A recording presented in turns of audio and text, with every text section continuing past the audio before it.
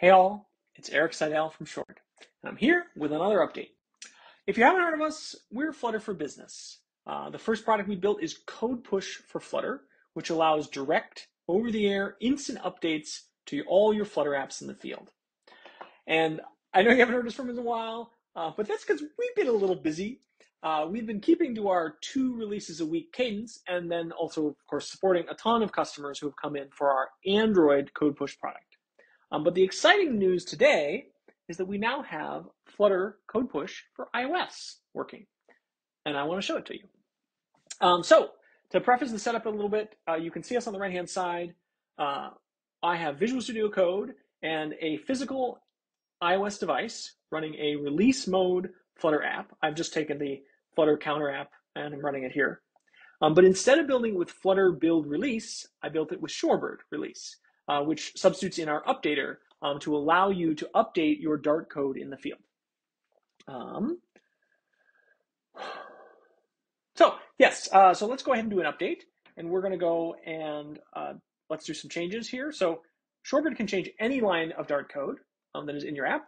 And we're going to go ahead and change this from blue to brown. And we're going to say Shorebird update. Great. And now we're going to go ahead down to Shorebird and we're going to run our patch command, which will go ahead and build this. And this will take a little while, let Xcode do its thing. And while that runs, let me tell you a bit about what you're seeing. So as I said, Shorebird is a drop-in replacement for Flutter. We make it so you don't have to change a single line of Flutter code. All you have to do is insert Shorebird release instead of Flutter build release in your release process. And then once that's done, you are then able to issue immediate over-the-air updates to your users. And as I said, this exists and works today. We have this today in production for Android. And if you're interested in that, that's available at shorebird.dev. You can join our open beta for Android today. The Android beta supports, of course, all Android devices built from any host. The idea and design with Shorebird is that it should work anywhere Flutter can work.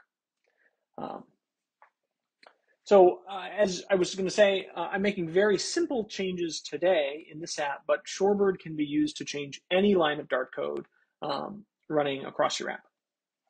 The big use that we've seen folks wanting Shorebird for today is for fixing small bugs in production. It just happens, right? Something goes wrong in production, but now with something like Shorebird, you can honestly join the rest of all the large apps, because all the large apps use Code Push of some form, in being able to fix things for your users immediately rather than waiting weeks. So it looks like our build is done. We can go ahead and let it go. This is when I press yes here, it's going to take this patch that we've built and it's going to send it up to Shorebird's servers. And then now users obviously who are using the app are not disrupted in any way, but when they close the app, the next time they launch, it's actually downloading silently in the background. It just takes a second or so. And then when they launch again, it now updates and shows our changes, as you see. If you're interested in this, please come check us out at shorebird.dev. You can come hang out with us on Discord. We do pretty much everything in the public.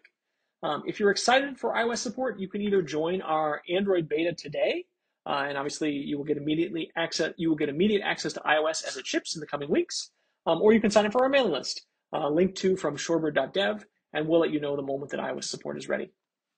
Anyways, I'm going to go get back to coding, but please don't hesitate to reach out if we can help, and I'll see you all soon.